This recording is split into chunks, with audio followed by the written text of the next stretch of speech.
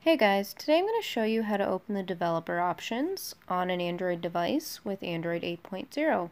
Alright, so the first thing you're going to do is open apps.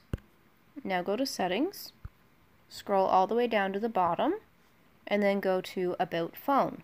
Now I'm not actually going to show you guys the About Phone page as it has my phone number and other information on it.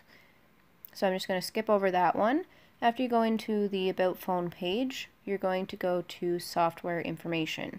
So I'm going to show you guys the Software Information page and everything after that. Alright, once you get to the Software Information page, you're going to tap on Build Number 7 times in a row. Alright, so it says Developer Mode has been enabled. Alright, now you're going to go back to the main settings page. Alright, so at the bottom of the page you see About Phone, and you should be able to scroll down a little further. Once you do that, you should see Developer Options. So I'm going to open that.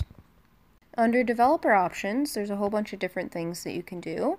It says Make Bug Report, Desktop Backup Password, Stay Awake, Bluetooth, HCI Snoop Log, OEM Unlock, Running Services, Picture Color Mode, Web View Implementation, Auto Update System, Demo Mode, Quick Settings Developer Tiles, USB Debugging, Revoke USB Debugging Authorization, Include Bug Reports in Power, Mock Location App, View Attribute Inspection, Select App to be debugged, Wait for Debugger, Verify Apps via USB, Buffer Size for logging, Authorize Wireless Display Devices, Wi-Fi verbose logging, Aggressive Wi-Fi/cell handover, Allow Wi-Fi roaming scans, keep mobile data turned on, USB configuration, disable absolute volume, Bluetooth AV-RCP version, Bluetooth audio codec,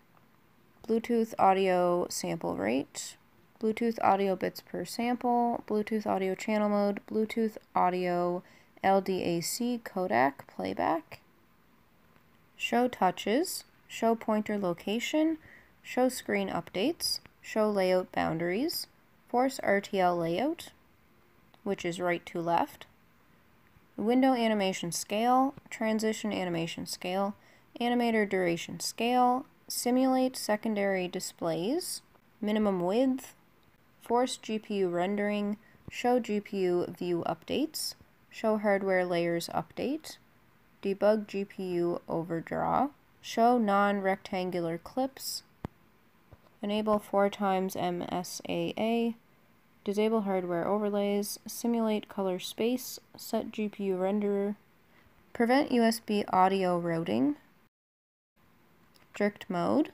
GPU rendering profile, do not keep activities, limit background processes, show all ANRs, show notification channel warning, inactive apps, force allow apps on external, force activities to be resizable, and reset the Shortcut Manager API call limit.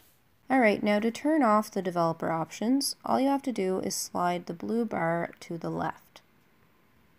Now once you go out of the developer options, it's no longer going to show up.